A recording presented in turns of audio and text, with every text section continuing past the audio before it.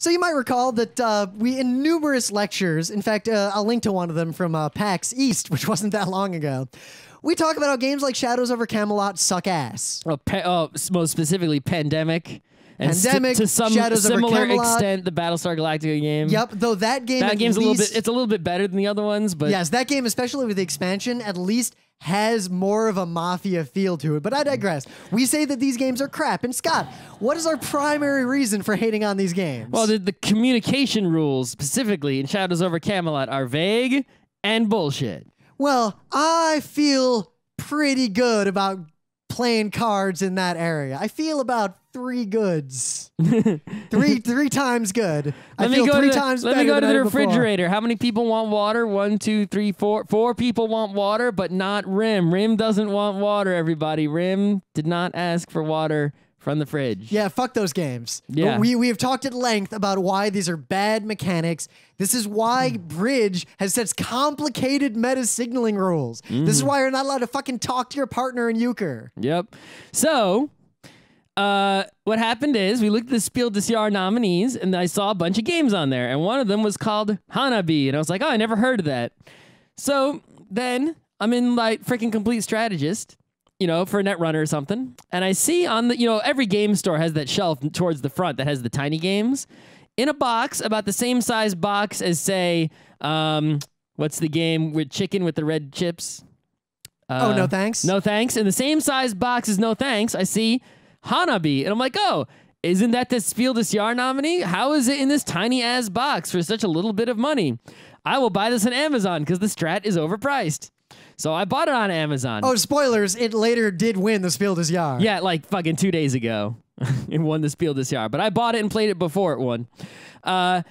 And we brought it home, and we played it. It's for 2 to 5 players. We played it mostly 2-player, but we've played it more than that, at least once or twice. Now, Scott shows this to me, and he's like, it's a co-op game, and it's really straightforward. Well, at first, I read the rules, and on reading the rules, I said, once I started reading the rules, I was like, oh, shit, it's fucking Pandemic Shadows over Camelot. And then I kept reading, and I was like, this has a possibility of fixing that problem while still being that game. So and here's I the didn't deal. know until I actually played it with Rim to confirm the truth.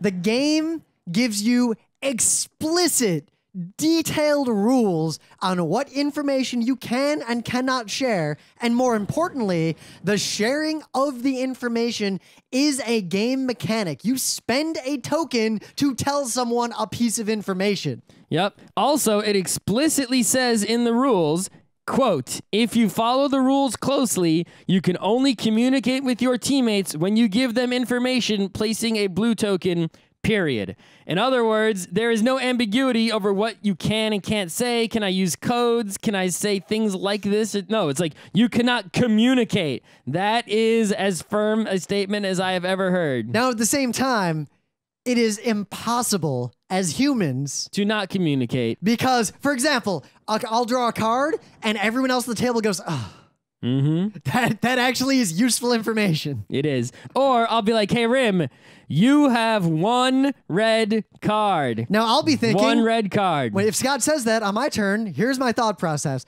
Scott wouldn't have told me that unless he had a reason to tell me. I'm going to assume that he's smart, and I'm just going to play this card blindly.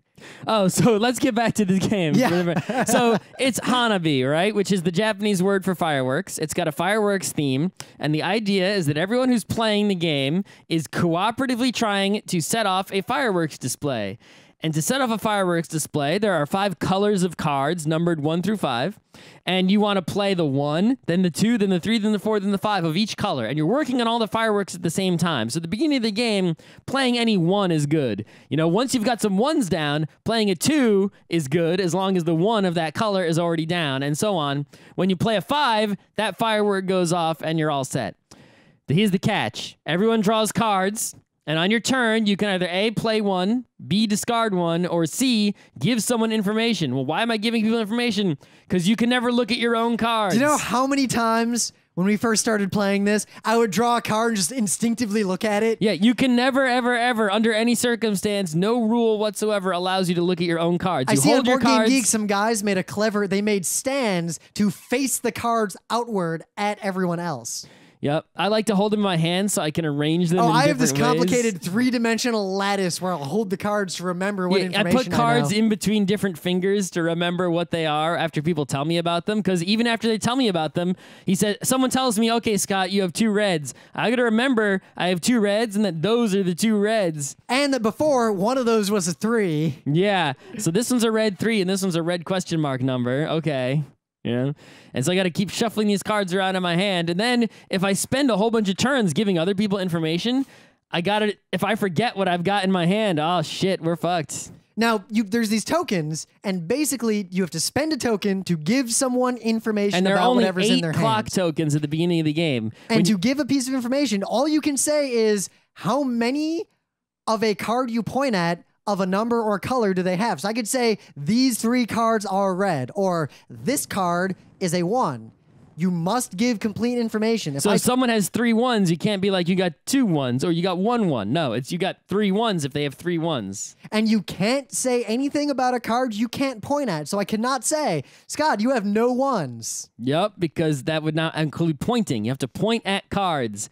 Right? You can be like, you have 1 green, you have 2 red, and you only get to give 1 fact each clock you spend. Yeah, color or number. Color or number, 1 fact. So spend a clock, tell Remy has 2 reds, point at the 2 cards that are the red ones. It's up to him to remember that those 2 are red, and now it's not my turn anymore.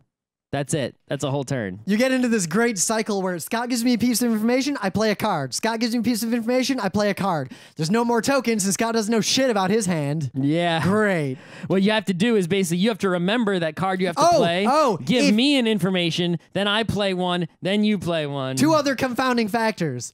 There's 3 1s, 2 of every other number, and only 1 5. So if you discard a 5... You're fucked. You can't get a top score. You can't get the maximum score. But at the same time, if you discard 2 of anything else, you can't get the top score. Like if you discard 2 green 4s, well, green can't get past 3 now. I guess if you discard all 3 1s of something, unlikely. You're screwed too. I've never had a game where all the 1s didn't get played. I can't imagine that happening. You'd have to be so dumb for that to happen.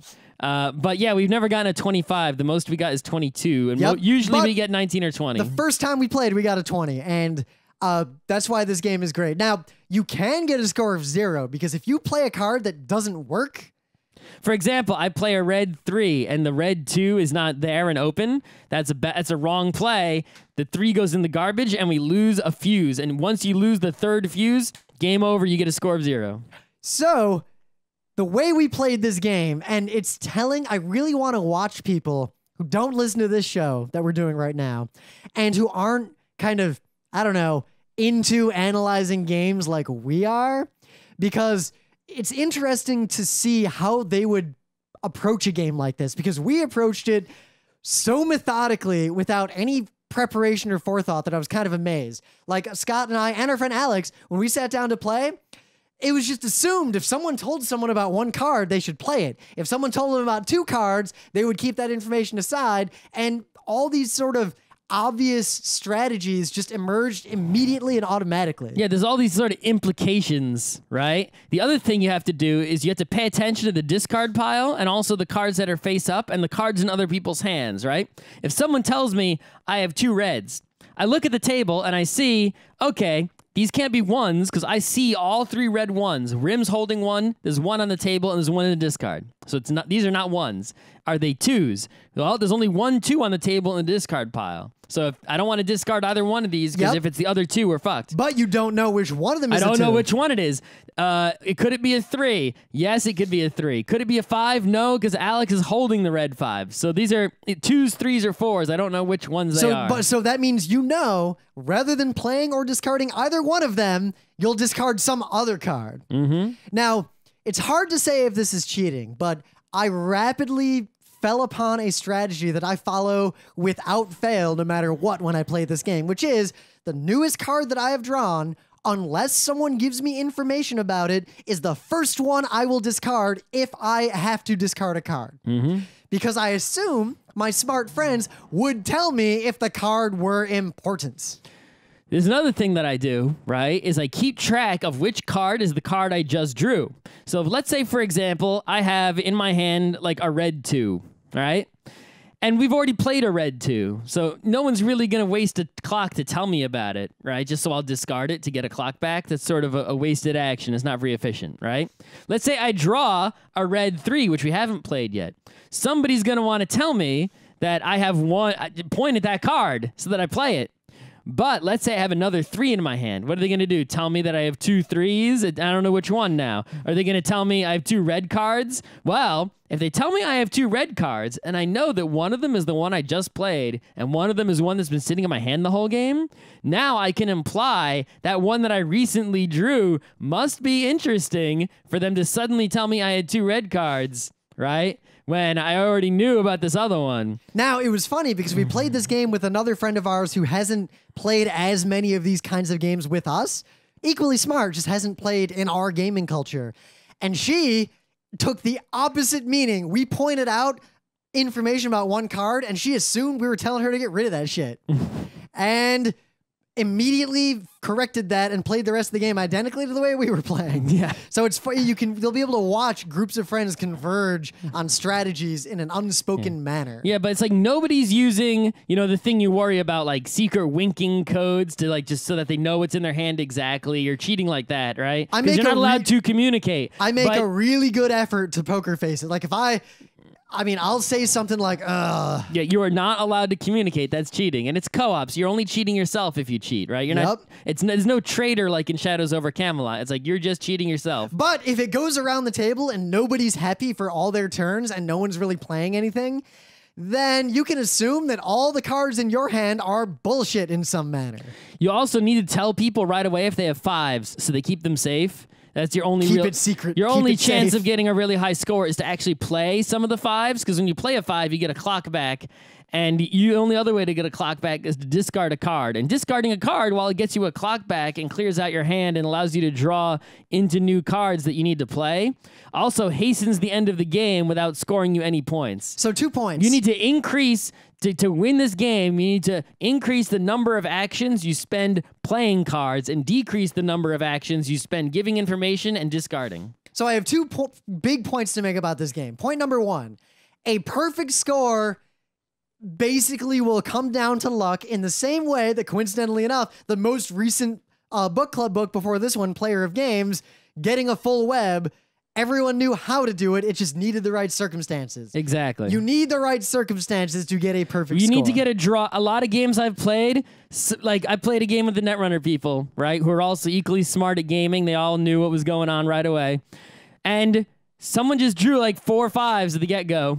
And it's like, all right, that really bones us, right? Yep. But you have 4 5s. Don't discard those. Be useless for most of the rest of the game. It's possible with like you play with a bunch of people, everyone can draw like 1 2 1 1 1 2 1 3 1 4, all different colors, and you could spend like the whole beginning of the game easily just playing them all really rapidly without any issues whatsoever. Hell, I feel like we almost thought about doing this. We could make a YouTube video where we show like strategy in Hanabi, but it would be us and some friends with a choreographed play where we've memorized the deck and basically just play it out, like make up logic, like sit there and be like, well, because you said this and you said this and you said this, I can infer therefore this, and just play a perfect game without even thinking. But that would have been more effort than just playing the game until we eventually luck out and max it out. Point number 2 is that if you play this game a lot with your friends and you're getting scores about 20 and up regularly, you've basically solved the game, I think, at that point. I want to keep playing until I get a 25. I do as well. But yeah, I don't think it's actually possible to get 25 regularly. You need to have that good draw, right? And you're not going to get that good draw all the time. It's just not going to happen. Now, it is still possible in those situations, but the best part about this game is that situation when you're looking at someone's cards, or everyone's cards, and you know any piece of information you give them just because of the luck of what is in their hands will cause them to do a thing you don't want them to do because they will infer the wrong thing. That is the worst feeling in the world. That's exactly why. You might think that all this inferred information, right, this sort of wink, wink, nudge, nudge, is communication that is outside the bounds of the rules. But no, it's perfectly okay, and it's the point of the game, is because that nudge, nudge, wink, wink is going to bite you as much as it's going to help you. You're going to find yourself thinking at many points, is Scott as smart as I have always assumed him to be? And then you say a piece of information and just hope against hope. If I tell Rim he has 1 green, what is the context of that? What information does Rim have?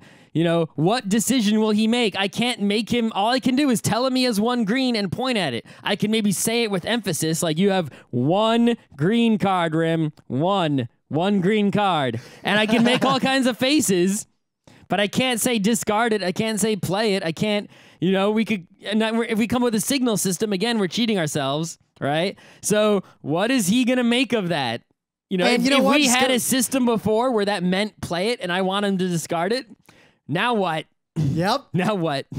It's sort of the quantum information problem of if you prearrange your quantum states to use for communication, you've basically undermined the whole idea of quantum communication. So, side note about this game, it is made and designed by Antoine Bauza. Do you know who Antoine Bauza is? Why, Antoine Bauza, I was trying to look him up on Board Game Geek, is a user. That didn't help me. He is a user, but if you scroll down, you'll see the games he made, which Seven include... Wonders. He is the 7 Wonders guy. Smart guy. 7 Wonders guy. So, look forward to anything from Antoine Bauza. If he made 7 Wonders in Hanabi and has a Spiel des Jahres, guy is going places in the game design world. Absolutely.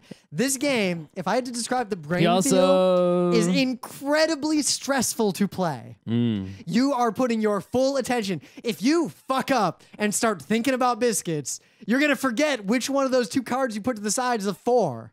And then you're fucked. And Scott and I have both done that. At one point, Scott had a white 4, the last one, a green 4, and a red 4 in his hand. And he should have known that which one was the white 4 from previous information, but I think he mixed them up because he's flipping around. He's like, I know I can discard one of these 4s, and he's holding them in his hands.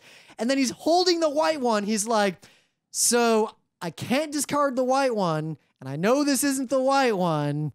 And the whole time, I'm just trying not to make a face. I'm just like, please don't fuck up. Please don't fuck up. Please don't fuck up. We got really lucky that time. Yeah, it's like, you know, I can't communicate with anyone about what's in their hand, but I can say about what's in my hand, right? That doesn't help anyone, right? So it's like just during my turn, I'll be like, all right, I'm saying what I'm thinking and moving cards around. No one can help me. I'm all on my own. Yep. Right? But I think that adds a lot of fun in giving the other people the experience you just said of, you know, being tortured by me being wrong. Well, like I fucked up in one game. Also being amazed by me being right. Like, I fucked up big in one game. I put a 5 to the side in my hand way early in the game. And at one point, I must have just moved it.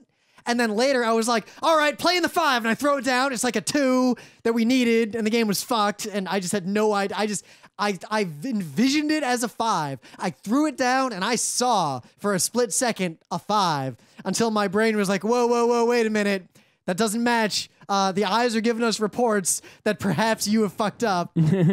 Waiting for confirmation. Yes, Rim, you have fucked up. Well, the other reason that I say what I'm thinking on my turn out loud when it's a complicated turn is to demonstrate and educate the other players as to how I think they should think about their hands, right? Like if I say, oh, I'm discarding this because I see what's on the table, and now I'm showing other people, look at the table and make decisions the same way I'm making them. I'm not giving you specific information about your hand as it currently is in cheating. I'm giving you basically generic game tips how to decide with the information that you have legally what to do, the same way that I'm deciding what to do. The game is an excellent teaching tool. You don't win a Spiel des Jahres when you suck. So far, I've never seen a sucky Spiel des Jahres game. But this game some years are better than others, but still. This is the kind of game that if I was teaching like game design or gameplay at like a college, I would make the class play this game, and I would make them write papers on it and play it and practice it and try to get good at it. Yep. Because it illustrates card counting. It illustrates what information is and is not conveyed by certain pieces of information. It teaches you kind of from the other side how to solve simple games. It's also, you know, there are a lot of people I've met in the gaming world. It's hard to get them to play games because they sort of have anti-competitive bones in their body. And it's hard to get them to play tabletop games because that are, you know, good because they're usually competitive and the co-op games are not good. And this is finally sort of a, you know, a cooperative game that engages a lot of those brain muscles that are used in a serious competitive game like, say, a Puerto Rico. So it's a way to bring those people into the tabletop fold I think Settlers is a gateway game for the people to move from like a regular board game to a Euro game who are kind of competitive.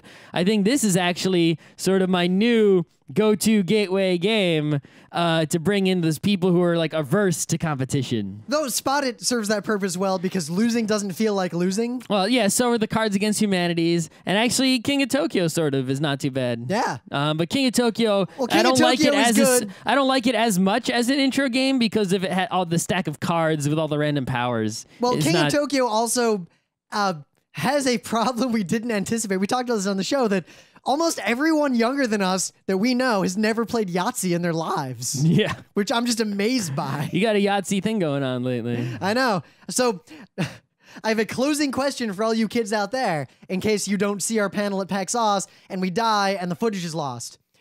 Does it matter if you take turns playing Yahtzee like the book says, or if you just play it all solitaire at the table, like turn by turn, and then at the end count up your scores? Is there any reason you should play completely singularly? I know. Pick me. Pick me. Of course you know, ass. I know. Pick me. All right, guys. Hopefully we'll see at least one or two of you in Australia. Mm-hmm. And if you're someone who likes games, you should own Hanabi. Just buy it and keep it in your repertoire. It's a tiny little game. It's probably the most game in the least box, right? Any other game in this size box, I mean, this is better than no thanks, right? Bonanza would be, except that it comes in too big of a box. Bonanza's in a bigger box. I think this is the most game in the least box I've ever seen. I mean, there's expansions within too. You can add these colored fireworks. We haven't even gone into that shit yet. Oh my god! Because when we get a 25, then we'll go for that. Yeah, basically, the game gives you 2 ways. The game includes hard mode. It includes 4 hard modes. Fuck all 4 of them. Right in the ass. They're good. Yeah, but hey, for a game that it's sort of like, I get 25 and I never play it again. It's like, no, get 25, then do bitch mode.